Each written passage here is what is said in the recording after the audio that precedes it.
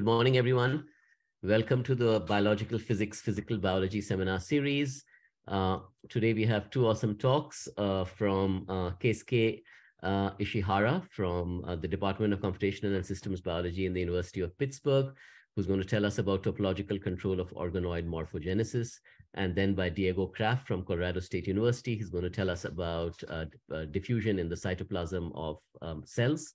So I guess we are on the hour, so let's just maybe give a few more seconds for people to join, and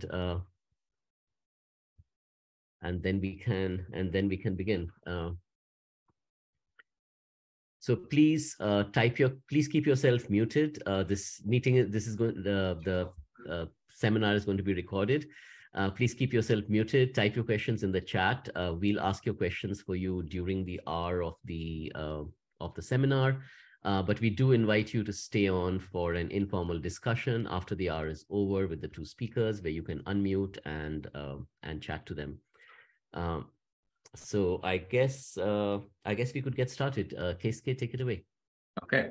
Well, thank you for the series organizers for giving me this opportunity. My name is Keisuke. I just moved to Pittsburgh in December. And to start my lab at University of Pittsburgh. And today I'll be talking about my postdoc work that was just published last year on topological control of organoid morphogenesis. So, okay.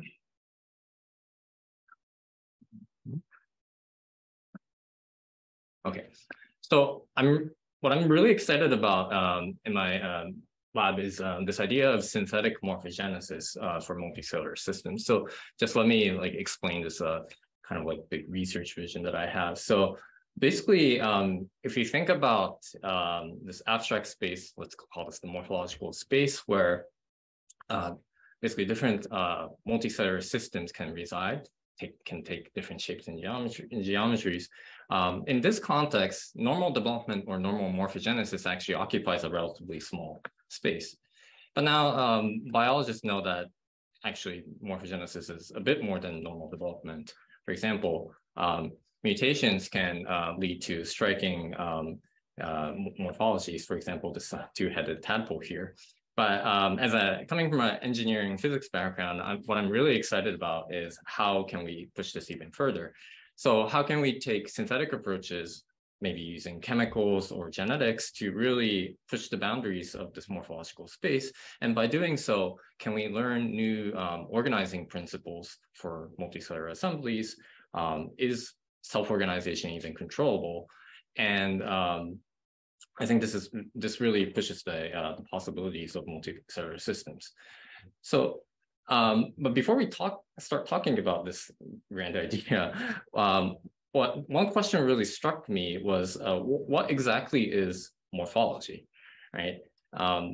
This is it was a very abstract question to me, but when I started thinking about this and finally led to the idea that okay, well, if we turn to mathematics, there's actually a very nice way of defining morphology as two complementary concepts, geometry and topology. So geometry is probably more familiar, it's a familiar topic for biologists because it's really the study of size and shape. For example, how the brains of different species change their shape and their size. So then the question is, what about topology? How do you define topology for multicellular systems? And basically, topology is the study of number and connectivity. And if we take the example of the brain, the human brain has a fluid-filled ventricle. And if you just focus on the overall tissue architecture in this way, it's basically, you can represent the topology of the system in a diagram shown above. And then when we turn to brain organoids that people have been now generating in the lab, you might have seen these cross sections where there are multiple of these fluid-filled lumens or ventricles, and you can clearly see the topology is different from the actual brain. Now, if you think about it this way, topology is actually everywhere in developmental and disease. My favorite example is actually gastrulation, where this spherical layer of cells involute and then basically transition into a torus. So you can claim that gastrulation is essentially a sphere to a torus transition topology. And then in the context of disease, I bring up this polycystic kidney disease, which the kidney is basically overwhelmed by these fluid-filled cysts, basically dead ends that block the function of a normal tubular kidney. So really, morphology defined as a geometry and topology is really important for multicellular systems. And I'm really excited about asking these questions for geometry and topology in the context of synthetic systems. So by synthetic, it's tissue reconstitution approaches, and this has many advantages. For example, the tissue that we're building is directly accessible by microscopy. So we can apply both 3D and 4D microscopy to really analyze the tissue architecture quantitatively. We can generate many tissues in high throughput. And then because this is an in vitro system, we can really control the physical and mechanical environments that the tissues are growing. So my talk today will really focus on this question of, now that we've defined morphology as geometry and topology, how can we capture this? And by capture, we can reformulate this question is, what is a really essential feature space for 3D structures like organoids? And this work today was done in collaboration with Argo Mukherjee. We were both in Dresden around the same time, and the Max Planck Institute. And then this work is actually published last year. So the experimental system I'm established as a postdoc is called neuroepithelial organoids. It's very much inspired by the optic cup organoid protocol developed by Erika and Sasai, but basically it's a very simple 3D system where we start with 1,000 mouse embryonic stem cells in this low adhesion U bottom well. So it's basically, it starts as a spheroid, but we do a neuroinduction differentiation, supply it with some extracellular matrix to really promote the epithelialization. So the cells basically start to form cell sheets. And then we can look at the tissue architecture. So this staining here is showing ZIL1, which is apical membrane marker. And in this in vitro system, what I found was that we can actually add different chemical cues. And what I found was that the retinoic acid, which acts as a morphogen in many developmental contexts, the application of retinoic acid at day 2 led to the striking morphology at day 4, as shown in this the lower panel here. So you can see that the overall tissue, which was round in the control condition, is basically look like this a bunch of grapes, I like to call it. So this was really a striking phenotype and led me to the question of like, okay, how can we really understand the self-organization of this process? So I applied both high throughput imaging and 4D live imaging. So just to give you a cellular architecture of how these look like, this is a zoom image of one of these tissues. You can see that this is a pseudostratified epithelia. So it looks like there's like multiple nuclear layers, but all cells actually have both a apical and a basal side. So it is a cell monolayer. And then throughout the talk, I'll be focusing on one side of this tissue, the apical side of the membrane are marked in green. So we can basically do clear tissue imaging and high throughput confocal microscopy to really go through these tissues, typically 400 to 500 microns in depth. And then what I developed was a surface-based characterization of these tissues. So this is already done. After the image analysis and segmentation, I construct triangulated meshes. And this really allows you to basically, first of all, visualize the exact 3D architecture. And in this one, so on the left is showing the retinoic acid condition, which was basically this bunch of grapes. You can see that basically the individual lobes actually contain fluid-filled apical surfaces. And then throughout this talk, I'll be calling these enclosed surfaces as lobules. And in this condition, you can start to see that this is essentially a set of spheres and cylinders. So I like to call this spheral cylinders. And now we look at the other condition. which is basically, it looks as a round, like a spherical structure, but what we find inside is actually this spherical shell with many of these passages. Now, this is a very complex, unusual structure, but when we were staring at this for a while, we realized that this is akin to this toy called the wiffle ball. I think people in North America might understand, but I have one here as well. It's essentially basically a plastic toy, but what's nice about this is it really captures, first of all, this overall spherical geometry, but also the passages have this a special topology. And by thinking about how these structures look like, we start to get a sense that, okay, these two conditions are clearly different, but now we have like hundreds of these 3D data. So how do we quantify both the topology and the shape of these structures? So to do this, I developed a framework to measure these important aspects of morphology. So the topology is relatively simple. We simply count the number of lobules in the system, as well as the total number of passages. So basically, this is G stands for topological genus, and a sphere has no passages, so genus 0, and a torus would be 1. And then something like a wiffle ball might have a very large number of G, like G, 19 here. Now, so that takes care of the topology. And then for the shape, what we do here is to calculate the volume, the surface area, as well as the integral curvature. Here it's defined as the surface integral of mean curvature. And by taking these three quantities and normalizing them into non-dimensional metrics, we can start to construct the shape diagram. Now, let's look at the actual experimental data now. So these are day 4 organoids from these two conditions. First, the number of lobules is a very clear difference. For the similar sized organoid, basically the retinoic acid treated condition, this bunch of grapes has more lobules. And then when we look at the number of passages, it's the converse. This untreated condition has more passages. So that really is very simple, but captures the topological differences in these two conditions.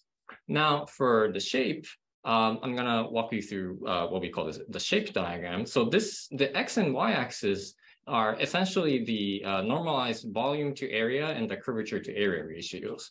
And the key thing to understand first is that the perfect sphere is actually represented as the point 1, 1 on the far right in this diagram.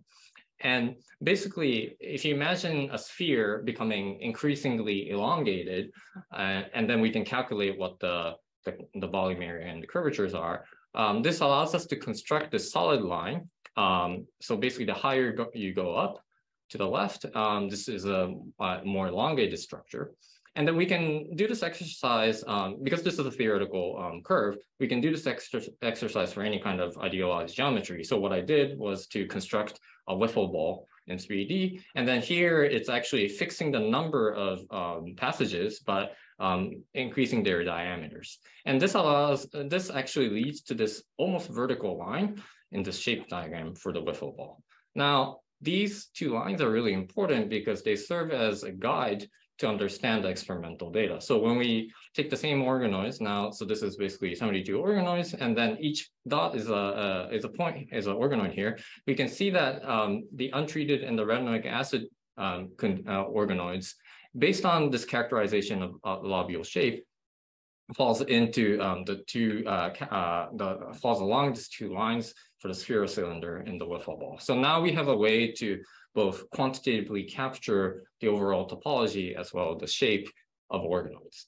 Now, this was like really exciting because around the same time, I was doing experiments as well, and then figured out that we can actually do live imaging in this system. So this is actually was enabled by a dye called suractin. So this is a very nice dye, which some of you might have used. You just add it to the media and it binds to F-actin. And then for our system, basically the apical side is enriched in F-actin. So this was a really good marker for apical surfaces. And then by using light sheet microscopy, which is very a gentle live imaging approach, we can get nice Z-stacks for these structures. So basically this movie here is showing the untreated condition. You see that over this 48 hours, what happens is initially we have many small lobules, and then they grow and fuse with each other. And then in the untreated condition, the fusion happens at, to an extent that in the end, you basically end up with this large dominating structures with many passages. Now, and then what we can now do is to go in and then take all the different time points and then analyze it in 3D. So here now is, again, the shapes diagram. Now the color is encoding for time. You can see that in the retinoic acid condition, the initial time points are start on the far right. And then as the time progresses, all the lobules grow and fuse, and then basically it goes up this line, meaning it becomes increasingly elongated, but after 48 hours, it stays on this line. Now, for the untreated condition, it starts out on a similar location on the spherocylinder line, but around, would be like 24 hours, it reaches this region in the shape diagram where the two lines for the spherocylinder and wiffle ball are indistinguishable or cross. And then after that, it actually, the trajectory basically falls onto the wiffle ball line, showing that this really is the time point where the two morphologies diverge in the shape diagram. And then we can really tell when and how quantitatively how this occurs. Now, this is the shape analysis over time, but we can also, of course, look at the topology. So topology is actually mediated by changes changes in the number and then in the passages of the system. And there's actually two types of fusion, lobule fusion that underlies this. So in one mode, which we term transfusion, I think this is the more classical way of thinking about what people would imagine fusion. It's basically two lobules would fuse with one, so two becomes one and decreases by one. So that happens in both conditions over time. But we actually found a second mode of fusion, which we term the cis fusion. This is essentially a self fusion, where a single lobule would basically fuse with two ends with each other, and leading to the creation of a passage. And that happens at a much higher frequency in the untreated condition. So just to summarize what we found based on the live imaging, basically the two modes of fusion really underlie what we call like a shape topology interplay, because in this system, we start out with initial condition where we have many small spherical lobules. Transfusion happens in both conditions, leading to spherocylinders. But then in the second half of the movie, or from day 3 to day 4, cis fusion kicks in only in the untreated condition, leading to wiffle balls with many passages. So this is really like a cartoon level summary of what we found from our quantitative analysis. But what we have to remember that these things are actually cell layers. So this really begs the question of how can we really link these topological and shape changes from the perspective of cell and tissue mechanics? So to answer this question, I collaborated work together with Theris Argo-Mukherjee, who basically we wanted to come up with an energetic framework for epithelial sheets. And basically, to give you an overview, we start with a 3D vertex model that considers the cell scale parameters such as cell shape, cell adhesion, and apical basal tensions. And then we apply a coarse graining procedure to drive tissue scale parameters such as the mean and Gaussian curvature of the epithelial sheet. And also, so those are kind of the curvatures, but if you look at this energy equation, you can see that there's a cofactor in front, which is basically the bending rigidities associated with these changes. So basically what we want to do is to use energy minimization principles to find what conditions favor epithelial bending and fusion. And this is very much the formalism that captures the physics of active deformable surfaces. And we got a lot of inspiration of the biophysicists who have been working about deformation of membrane vesicles. Now, so how do we go from bending of surfaces to fusion events? Now, bending is actually a local event, And here, I'm depicted these cartoons for both how trans and cis fusion looks like. And then the energy of this system is basically described in this equation here. But we now need to link this to fusion events, which are basically topological changes, which are global. So what we do is we basically transform this energy function using local to global theorems in differential geometry. And then the energy of the system now becomes an explicit function of the topological quantities N and G. And then by using this formalism, we can ask, okay, for what conditions favor a change in N and G. And then, for example, we basically look at the signs of the cofactors in this equation. So when we do this analysis, we can basically ask the question, when does fusion occur? And then come up with an answer where that it basically depends on the ratio of the tissue scale rigidity, kappa bar and kappa. So this is the bending rigidity and the Gaussian bending rigidity. So the summary is that we can, this is basically a one-dimensional state diagram where when this ratio is of rigidities is less than -1, this predicts no fusion. So we can call it this like almost an arrested fusion state. And then when this parameter takes a value between -1 and 0, only transfusion is allowed, predicting the system to become sphere cylinders through transfusion. And now when this parameter is positive, both trans and cis can occur. So predicting that the system will take the wiffle ball morphology. And if you compare it to what we saw in the experiments, we can start to understand how different conditions are kind of correspond in this one-dimensional state diagram. And what really kind of intrigued us was that, oh, if we can actually completely arrest fusion, maybe we can approach a system that's closer to this far left here, similar to the arrested fusion. Now the question is, how can we do this?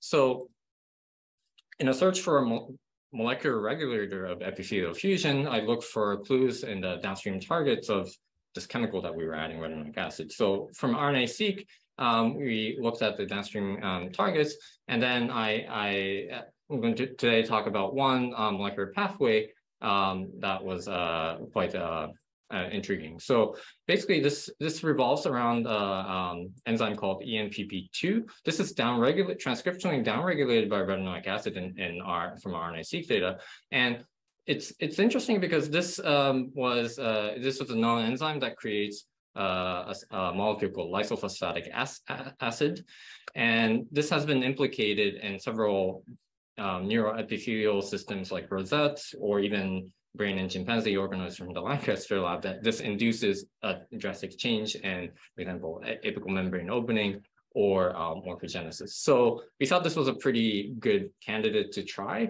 And luckily, there was actually a small molecule inhibitor against the ENPP2, so which we can directly block the enzymatic function. So as you can see from this diagram, this begs the question, can we actually mimic the effect of retinoic acid by simply adding HA130 to small molecule drug? So I'm happy to tell you that this actually worked. So this is basically in the absence of retinoic acid, I'm now titrating the dose of HA130. And if you look at these images, okay, it's a bit hard, but you can hopefully see that the far left and the far right here have different morphologies. And this is where really the quantification is useful, because when we look at these day 4 organoids and then plot them on the shape diagram, what we find is that basically the concentration allows us to reconstruct this trajectory along this shape diagram. And then the far right condition here, it almost is morphologically closer to the sphere cylinder line than the wiffle ball. Now, we can do this in a more extreme way and say, okay, well, what if we do a double treatment? Basically, if we believe that both retinoic acid and HA130 is converging on the same control parameter, we might be able to get a like additive effect. And indeed, we do. So what we find is that when we do retinoic acid and then different concentration of HA130, we find these the organoids to take these shapes that's consistent with basically effectively changing this control parameter. And then in the far right here, you can see that it's really this extreme scenario where we have many small lobules, and then it really looks like they couldn't fuse properly in this case. And what's really satisfying now is to also look at the topological quantities. And then here we find that basically we can summarize all the conditions I've shown you in the previous slide along a single axis, where the topological quantities change monotonically, as well as basically